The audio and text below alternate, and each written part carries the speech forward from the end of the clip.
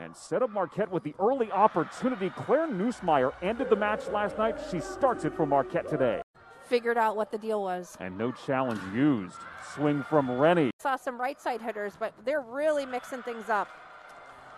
Hannah Vandenberg starts off Marquette in set 2. That's got to feel good. Illinois State will be masked all season long by Missouri Valley Conference standards. Well, and they did of Mosher's hands. They knew it was going to be a back set and a slide. But serving Caitlin Lines has been. She'll set the middle for Lund, but the hands there from Lines with some help from Savannah Rennie. Nice pancake. And the Golden Eagles take advantage of it.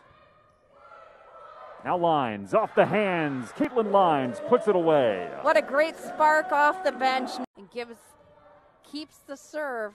There it is. Solo rejection. Holt has been really clean in this match, defensively and offensively. There we go. Hands on that ball, but it's a Marquette kill. There's Brain Ashley's. Good pickup by Kuntz. Wirch, big swing to the floor.